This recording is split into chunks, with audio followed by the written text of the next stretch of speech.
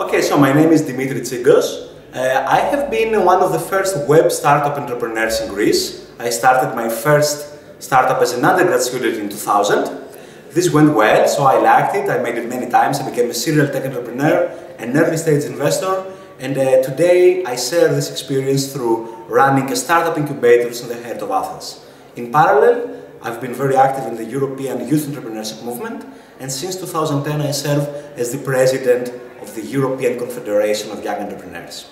So you probably know that over the last 5 years there is a very severe economic crisis in Greece. We've been famous, we've been in the headlines around the globe. In Greece there is an economic model that is collapsing, okay? This was the economic model built around the state economy, the state-run economy, a huge public sector, and so many, the vision of young people was to be hired to the public sector. That model collapses, thank God. Of course, it's very painful, but on the same time, we have, 1 million people with university degrees, a young generation, very well educated, very dynamic, starting companies to capitalize the geopolitical, the symbolic capital, and other advantages of Greece. So, although we live very hard times, there is a very painful transformation of the economy, I'm very optimistic that young Greeks really built a new economy to grow very much.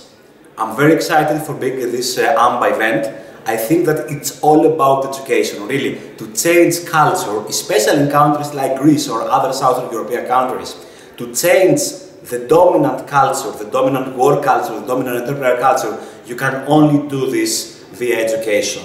And I'm very excited with the introduction and the very high importance that is given of entrepreneurship in the MBA world.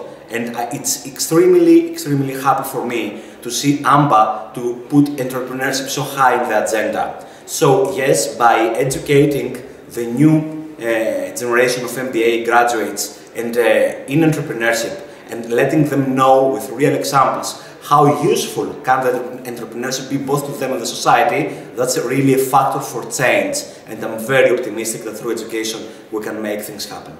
Okay.